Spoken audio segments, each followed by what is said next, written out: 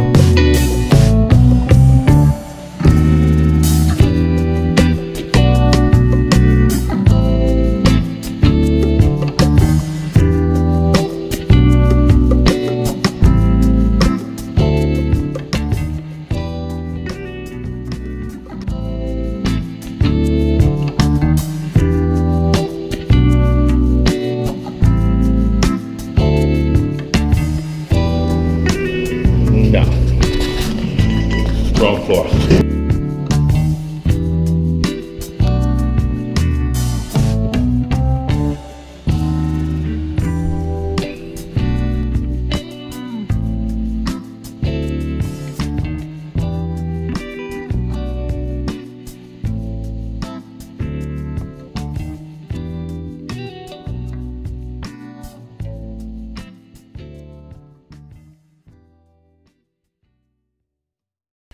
And of course, getting so early, they're not even open yet. So we'll go somewhere and sit. So you see, I catch the parent transit, and it only costs $1 per trip. I use it for dialysis, like to date doctor's appointments, because I'm not driving right now. I can use it for a grocery store. I need to go to the store, get some groceries. I can bring back a couple of bags on the bus, and I can bring somebody with me if I needed to. So it's pretty cool. Only costs $1 per trip there and back, wherever you're going. Before I got approved for that, I was taking a Uber, which is cool service, but I was paying 18 bucks a trip. 18 bucks to go, 18 bucks to return. So I'm glad I got approved for this. It's a big difference. So we go back down to the lounge and kick it down there for a while. I got about an hour, 45 minutes. So, yeah, I haven't eaten anything yet neither. I made me a ham sandwich. I may eat that, but we'll see. So while we wait, I thought I'd walk around, show you a little bit of Providence. It's a pretty cool hospital. They got a lot of stuff like this here. Read that, hopefully.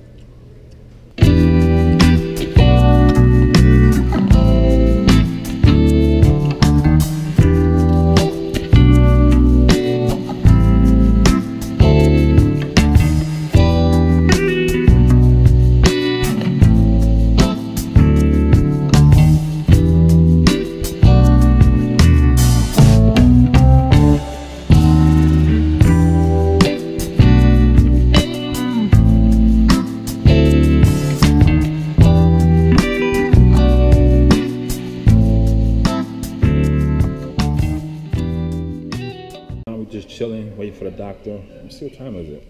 It's 7:18. I need to be here at 7:45, so we still got about 20 minutes before we go in. And then the appointment should be pretty fast, and my bus should be back to pick me up about, I think I set it for 9:15 to 9:45. You gotta give me like a 30-minute mark. So, wait for that. What they're doing, they're checking on my fish lift. So you see right there, that's where the first one was done. What they do, they connect the main arteries together, and it makes it, they call it a thrill, where it kind of vibrates. You can touch it and it's supposed to vibrate.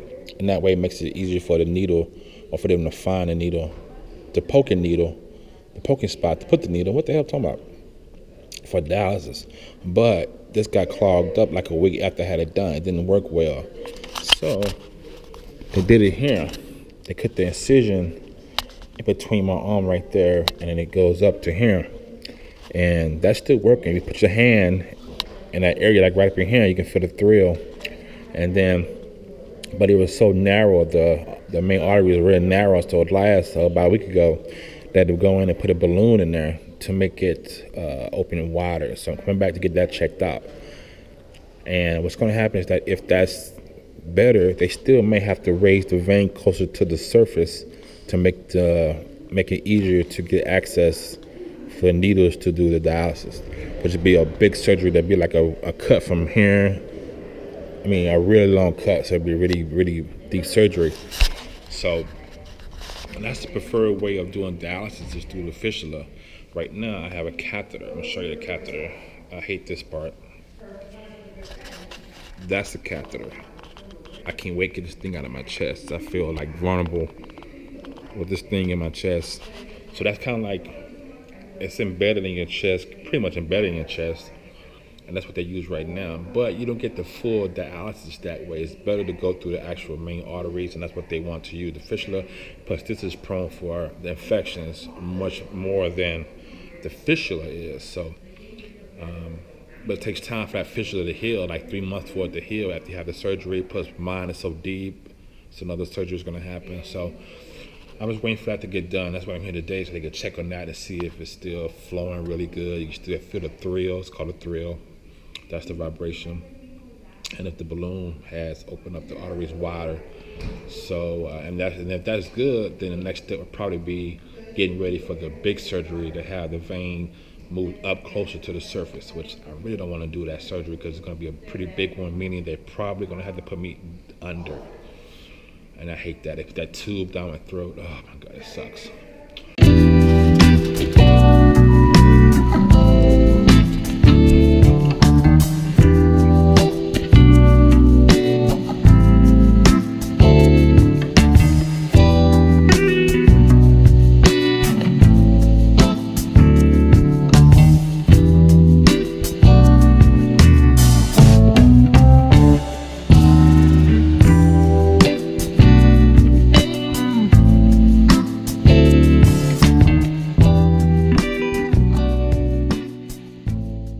So now we're waiting.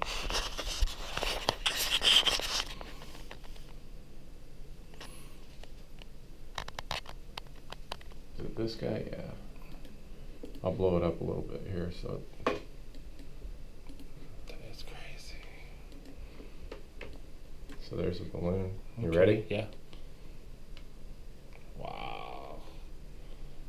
Yeah. Okay. And then after that was done, this is the after picture. Whoops, I made it too big. Still too big. So there's the artery, there's the connection with the vein, and that narrow spot was up here somewhere, and that looks better. And then there's a branch. Sometimes we tie off the branches, so we divert more flow through here. But I think that the next step. So we are done early, and I got about 45 minutes before my bus come pick me up. So we go downstairs to eat my little ham sandwich. Made me a ham sandwich. Ham sandwich. About to eat. Got my sandwich. Got me a juice and some chips. So now I'm waiting for the bus. My ham sandwich is pretty good. I really don't like ham sandwiches, but I hooked it up. A little bit of mayonnaise, mustard, and that's it. It's weird though, because since I started taking this prednisone and everything, my taste got really messed up really bad, where I couldn't taste anything, or things tasted really, really nasty. So I wasn't used to eating like mayonnaise anymore, and Miracle Whip. It tasted funny. So now I only put like very little mayo on it, very little. And then, oh man, the one thing that I hate that my taste is messed up on is bacon. Yes, I love bacon, but now it has a weird taste to me. Anything that's really salty now has really bad taste, which is really weird because I'm like fascinated with bacon. So I eat bacon a little bit on some things, but not like I used to be able to just eat it. The taste is not there no more. It's crazy, huh? Yeah, fun day.